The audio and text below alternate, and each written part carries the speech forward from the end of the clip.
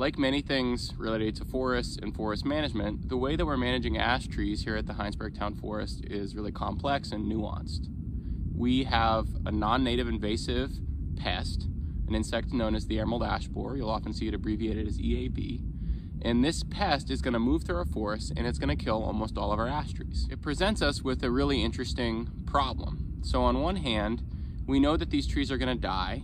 And in the case of the Hinesburg Town Forest, if we harvest some of those trees, we can capture some of that value and we can use that money to promote other really important things. So we can use it to treat invasive species. We can use it to protect this piece of forest land forever. We can use it for all these really important things related to the health of the forest and also the public use of the forest, to invest in trail work and stuff like that. At the same time, what we don't want to do is to cut all the ash trees and lose this species from our forests entirely. We know that there is a tiny little bit of resistance. If we go out and we cut all the ash trees, we will lose the opportunity for potentially some EAB resistant ash trees that might be out there, and the opportunity to have ash as a species on our landscape in the future. At the same time, we have to be realistic about what is going to happen and know that almost all of these ash trees are going to die. Where you see ash trees in the Hinesburg Town Forest that are marked to be cut with that diagonal blue slash, they're being cut for a couple different reasons. One of those reasons is to capture that value. So it's a tree that is mature that we expect to die, and so we're going to turn that value into money that we can then use to promote other conservation objectives here at the Town Forest. The second reason is to promote other trees. So we're in the middle of a very stressful time for trees. Our climate is changing really fast and in all these unpredictable ways.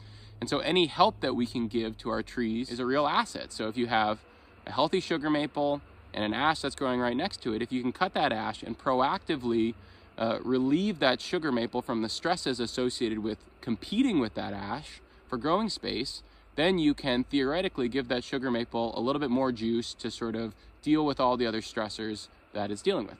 And the third reason that we're going to cut ash will be to create pockets of regeneration.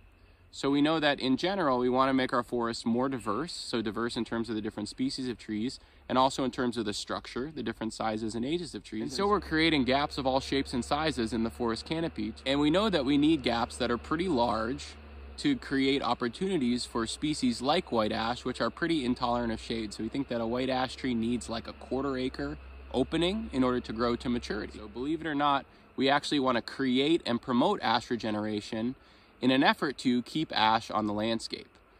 We want to create a lot of genetic variability. We want to create a lot of little ash that will all have a chance to grow up and become large ash, hopefully someday. This is also the trees that, were we to figure out how to deal with EAB in the future, these were the trees that will become the future of this species.